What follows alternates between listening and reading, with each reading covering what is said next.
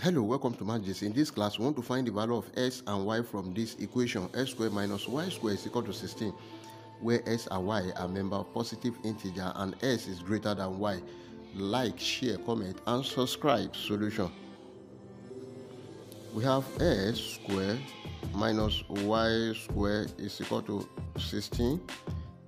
Take note of this exponential rule that a squared minus b squared is equal to a plus b bracket a minus b.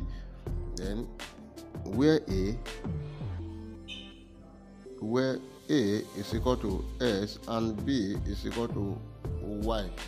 This is s plus y bracket s minus y is equal to 16. Let's look for the factor of 16. We have 1, 2, 4, 8 and 16. Now take note, this is s plus y and this is s minus y. Therefore, this is greater than this.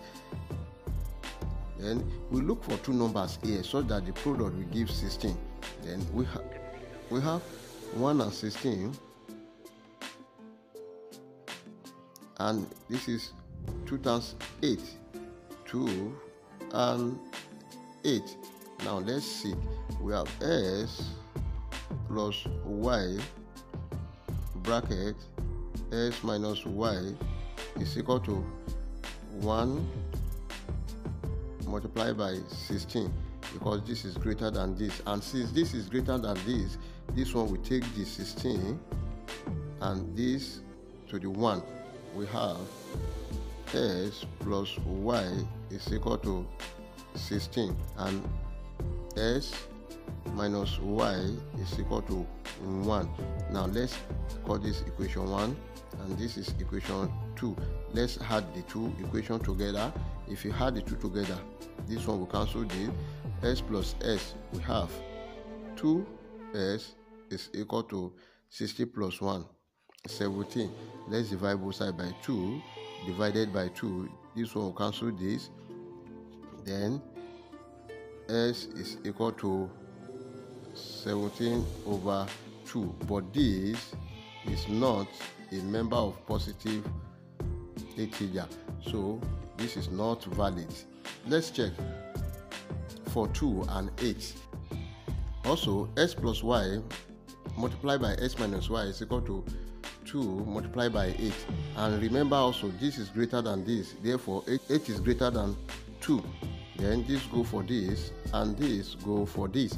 We have s plus y is equal to 8. Let's call this equation 1, and s minus y is equal to 2. Let's call this equation 2. Now let's add the two equations together. This one will cancel this. We have 2s is equal to a plus 2, that is 10. Let's divide both sides by 2. Divided by 2. This one will cancel this. 2 here, 1, 2 here, 5. Therefore, s is equal to 5.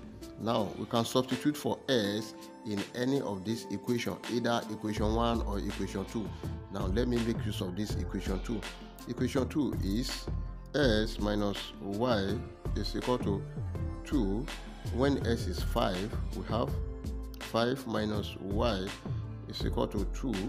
Then minus y is equal to 2 minus 5. Then minus y is equal to minus 3. Now y is equal to 3. Therefore, our final answers are s is equal to 5, y is equal to 3. This is the final answer. We can check to confirm if our answer is right or wrong. To check, we have the given equation: s squared minus y squared must be equal to 16. And when s is 5 and y is equal to 3, we have 5 squared minus y is 3 squared must be equal to 16. Then 5 squared is 25 minus 3 squared is 9, must be equal to 16. Then 25 minus 9, this is 16, is equal to 16, which satisfy the given equation at S is equal to 5 and Y is equal to 3. Before you leave, like, share, comment, and subscribe. Thank you. Bye-bye.